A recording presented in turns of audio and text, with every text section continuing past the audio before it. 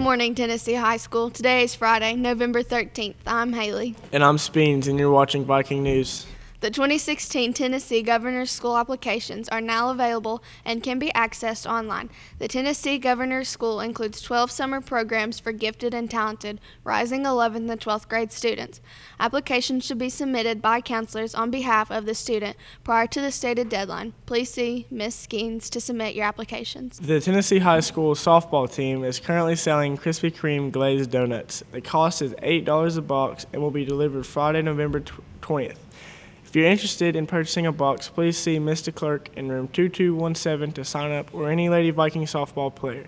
All orders must be prepaid by November 12th by cash or check made out to THS Softball. The THS swim team is beginning a new year with a new head coach. Katie Barker has the story. The Tennessee High swim team is just starting their 2015-2016 season. Mary Johnson has been named the new head swim coach. Last year, she was the Vance Middle School coach, so there are similarities and differences between middle school and high school coaching. It's still the same basic fundamentals of swimming and competing.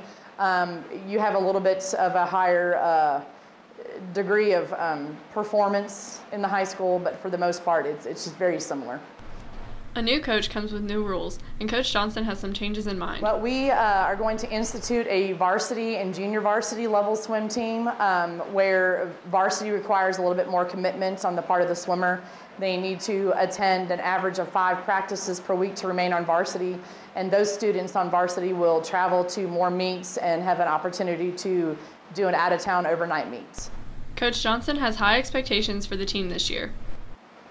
I just want to help each child, each swimmer get to their fullest potential, learn good work ethic, good nutrition, good habits of an athlete, so that hopefully those habits will stay with them for life. As the first swim meet is coming up soon, we have high hopes for the swim team this year. I'm Katie Barker reporting for Viking News. Attention THS seniors. Representatives from Jostens will be back in the cafeteria this Friday during all lunches to take your graduation supply orders. If you did not see them last week, please be prepared to stop by this week.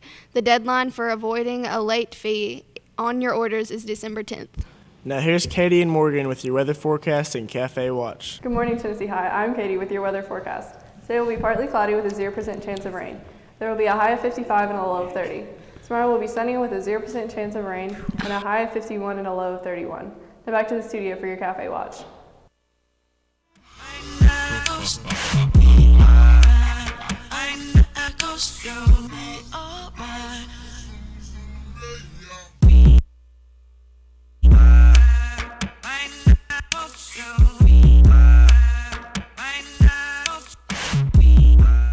In sports news, Ohio State quarterback J.T. Barrett will pay a $400 fine and have his license suspended for 6 months after pleading guilty Tuesday to operating a vehicle under the influence.